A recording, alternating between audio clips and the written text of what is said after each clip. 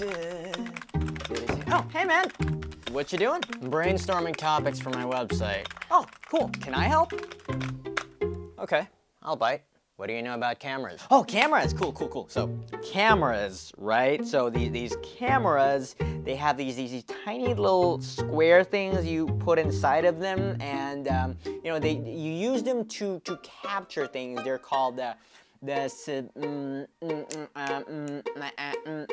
called sensors, right? They're called sensors, right? Okay, and these sensors, you use them to sense things by pressing the this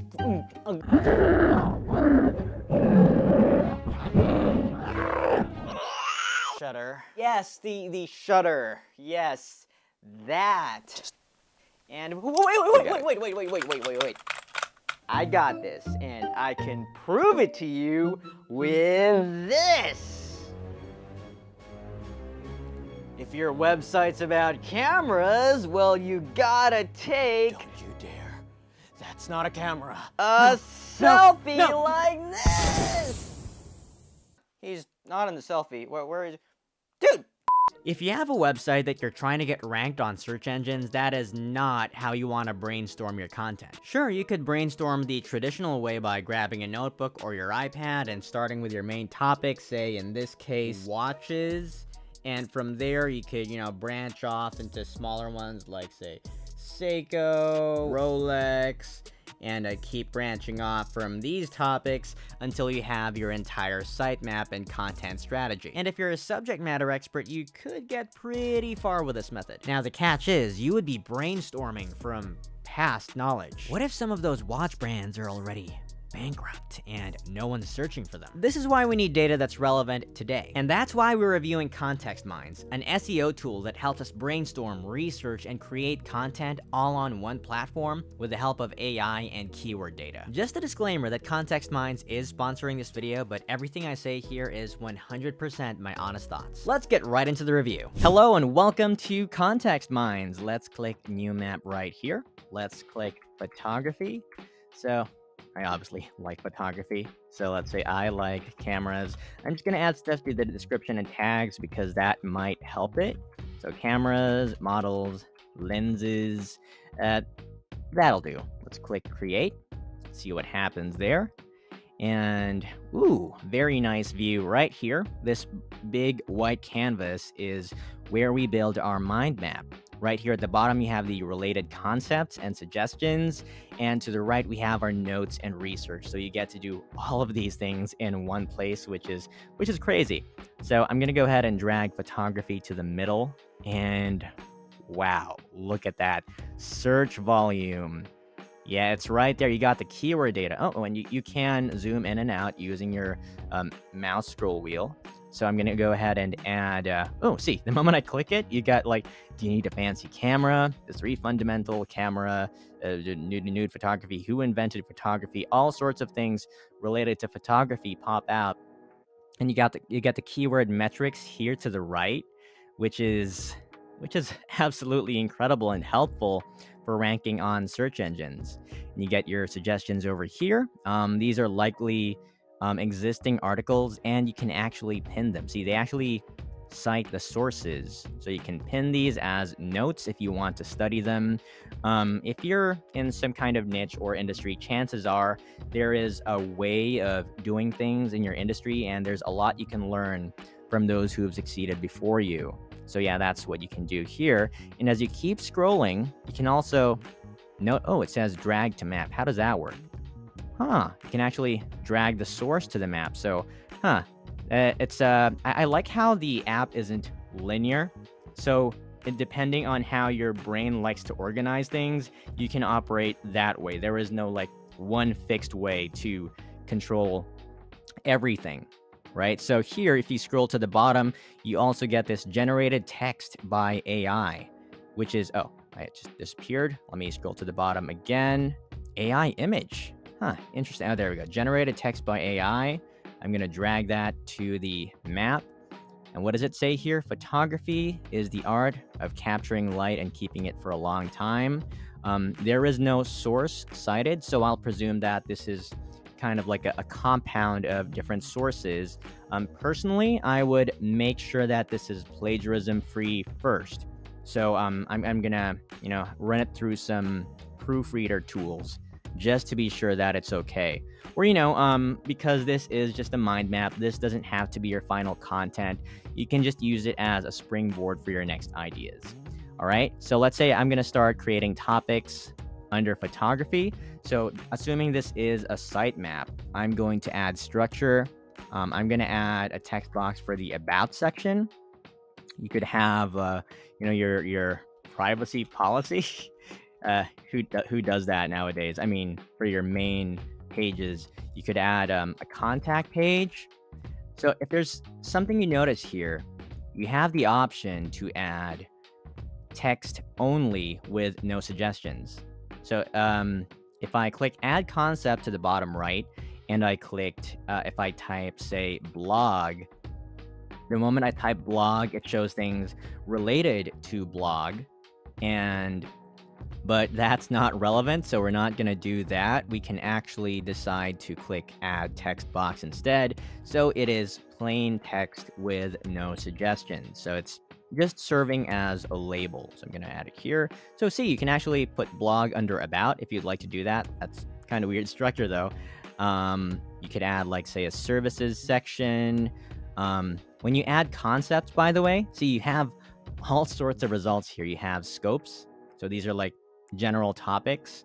You could add personal stuff. You could add related topics. Of course, what is checked here, that is what is left in. So these are trending questions. So let's say I just want to have trending questions. Now, when you're building a website based on SEO, and this works for YouTube as well, it helps to ask specific questions.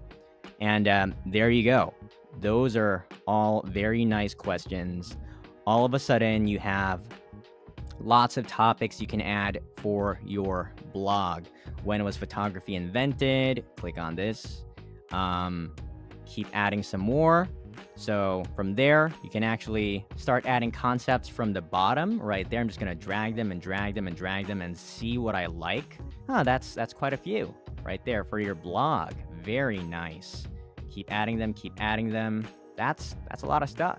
Now, as you can see, without even having to think so much, we have all of these questions that people are actually asking, and you can organize them by keyword volume, or search volume rather, and keep adding these. Now, as for the colors, why is this yellow? I'm not exactly sure at the moment. I do believe that the colors can change depending on what you do. So I'm just going to call this lit tag. It just adds a new color at the moment, but I believe the ContextMinds team is trying to create meaning or add meaning to these colors. Of course, very useful here, as with most mind maps, you should be able to add notes. So you click these three dots over here, you can click add note and say priority 1. And you can do that for all of your notes here, and you're gonna have a properly organized to-do list. Now, I don't want to bore you by building everything right here, so let's transition to the next phase. Okay, so let's say we spend a bit more time building this site structure. I actually ended up doing adding more to the guide section rather than the blog. We could always just keep adding more concepts here. But now, as you can see, we have quite a number of pillar topics. We even have an about section with, a mission vision, and here helping people become full-time photographers. And when you have that, it actually helps ContextMinds feed you with other ideas for guides. So when I added this mission over here, I got these other ideas like 7 photographers share tips on how to become a professional photographer, and you have more guides over here. This actually isn't a straight line, but there is topical hierarchy. Now, going back to the blog, let's say I'm writing about cameras, and the moment I click camera, it immediately mentions that the search volume is this much, which is quite a lot. and you can start mentioning, like, say, different camera brands for this example. And it was very sharp. It showed me about camera lenses, so we're gonna add that as a pillar topic. And after a bit more time, we have arrows. What do these do? Well, like I said, there is no one fixed way of organizing things in ContextMinds, so if you don't prefer this outline-like format, you can start using these relationships, these links. So let's say I want to connect Canon to Sony. I'm gonna say Canon, link to other, select Sony, and I'm gonna say competitor, obviously. And right there, you have a link between them. Ooh, I actually put Sony inside Panasonic. So let's say, what if Panasonic is actually the mother company of Sony? Which obviously isn't the case, but that's just an example of what you can do with this. Here, I'm beginning to create an ecosystem. So I have, like, say, under camera, we have camera lenses, and I mentioned them as complementary products. That is to say, when someone buys a camera or buys a camera lens, they'll probably want to buy the other thing. And of course, when you buy camera lenses, you would also want to get camera lens filters as well. And the beauty here is you see the search volume under each of these topics. So let's say I know the camera brands and I know the lenses, but filters are awfully specific and I know nothing about them. Thankfully over here, without having to open a new tab on Google, ContextMinds immediately feeds me with more knowledge about filters. So this looks like an interesting filter. The keyword volume is pretty high, 260. So I might make a blog article specifically just for this one filter. It might be worthwhile. And I'm not even familiar with the types of filters, but here apparently there is such a thing as a solar eclipse camera lens filter. That's interesting. And apparently there's a UV filter. And I do know there is such a thing as a neutral density filter. I'm getting nerdy here, but as you can see, I'm not having ContextMinds do everything, but it is supplementing my existing knowledge. Now let's go to the guides section again, and here you can see that once I created how to become a photographer, ContextMinds also provides the headings under each of those guides, which is bonkers because I can just keep adding this stuff here, and I'm not sure they're necessarily related, but my goodness, just by doing this, we are really creating a data-supported bedrock for our website. So we have our article title here for the guides, we have the headings, and once you reach the heading, you do get access to AI-generated content on the right as well. So I scroll down here, look at this, it says how to become a photographer, and this is based in Australia, I think. And we go to point number 6, put the right set of cameras and lenses and photography equipment. And once I click this heading, it talks about having the right lens, having the right camera, and this is something that I can actually add to that piece of content. So I am springboarding the content for each of these sections.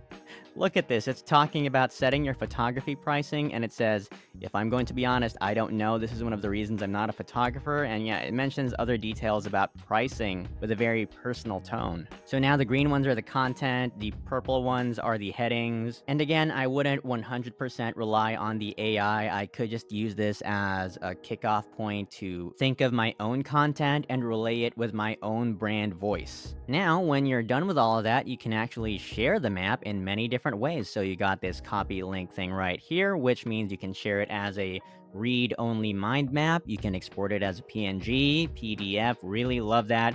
And there is a Teams feature, so you can, if you have your team member log in, they can actually edit it from their end. If you go to settings, you have other things here like map actions. So you have download as text. You can totally do that and make it an outline instead. You can create a copy of the map, and this is exactly what I did to create these different stages for my transitions. You can render the maps without relationships, again as PNGs. You can print them, PDF, SVG, pretty interesting. You can even export the connections, so they really thought of everything here in terms of the relationships of the data. And you have the general settings here of what you want to include in the concepts. You have concepts and topics created by you. You have related topics, concepts shared by the community, etc. You have auto-linking, which creates relationships immediately. And if you prefer straight lines over curved lines, you can simply select that. Personally, I prefer these straight lines. And those are the core features of ContextMinds. Now for pricing, ContextMinds is very, very reasonable, and with the free plan you get 5 private maps already.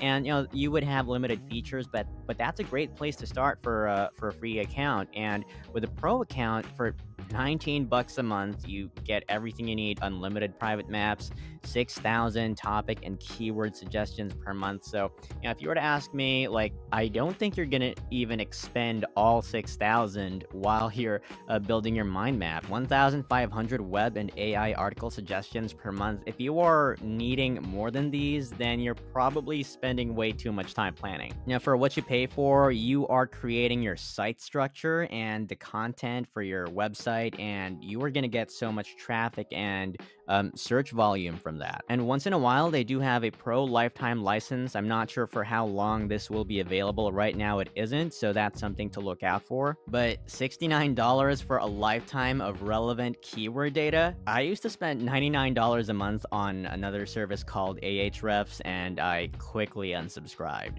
So for the value it has to offer for any of these plans, I don't think you can't go wrong with ContextMinds. Now in terms of user interface, I thought it was fairly intuitive and I like the design. The green theme is very fresh and relaxing to the eyes. I love the flexibility of having different ways to arrange your elements. If you prefer arrows, use relationships. If you're more of an outline person, use topical hierarchy. If you like colors, use tags. And of course, you can use them in conjunction with each other. The related concepts are helpful maybe 80% of the time, which is more than enough for me. There are still some kinks that I'd love for them to iron out, like you can't rename the map from the dashboard view. You actually have to go into the map, wait for the page to load, and rename it from there, but I'm sure they can solve that pretty soon. Also, I have no problems whatsoever in terms of loading time, so that is incredibly refreshing. The speed and performance can keep up with my rate of brainstorming. Now for social proof, I love taking a look at Trustpilot first and foremost. That's a great score of 4.5. That shows a lot of trust. You only have 2 4-star reviews out of 19. Normally you'd see like a lot of 1s, a lot of 3s. And after reviewing these myself personally, they don't seem like they're incentivized reviews at all. In my experience working with Marek, the co-founder, as well, he's really seamless to communicate with. Now, in terms of tech review websites, I like to look at Capterra and G2. They apparently don't have a Capterra account as of now, but they do have a G2. And over here, the score is 4.7 out of 5, which is incredible considering the competition you have over here. This is very impressive, very trustworthy. It seems that they could use ease of use, so I would more or less agree with these scores myself personally. And Marek himself is just very outspoken about the product itself and the service, which is actually not as common as that's supposed to be. A lot of founders, they hide the fact that they're founders, or they're not that proud of their products. But Marek here is very clearly passionate about what he does, knowledge visualization enthusiast, and he's been working on ContextMinds for some time now, and looks like he's really dedicating his life to making this work. So that's always a great sign. Overall, I think ContextMinds is an incredible tool for solopreneurs, agencies, and freelancers alike. I would have loved it if they had keyword data for a Philippine context, but I guess there's not enough demand in my country to warrant that. I've also asked Marek if they'd consider adding YouTube keyword data in the future, because my goodness, that would turn ContextMinds from a tool that I use once in a while to a tool that I use practically every day. It's really refreshing to use an SEO tool that doesn't dictate every last detail of your site structure. The current YouTube SEO tools are very linear, but nowadays, creators are becoming multi-passionates and they don't want to be trapped in the confines of rigid SEO. ContextMinds is really onto something here, and I think that by adding that YouTube search data, they would give us creators the benefit of enjoying creative freedom while still having the advantage of SEO. SEO used to be robotic, but in the age of AI, people will crave for content that is not generated by AI. And with the help of tools like ContextMinds, where the human is the driver and the AI is just a helpful GPS system, we can create content that's more human. Make sure to check out ContextMinds at contextminds.com. And if you like this video, check out this one.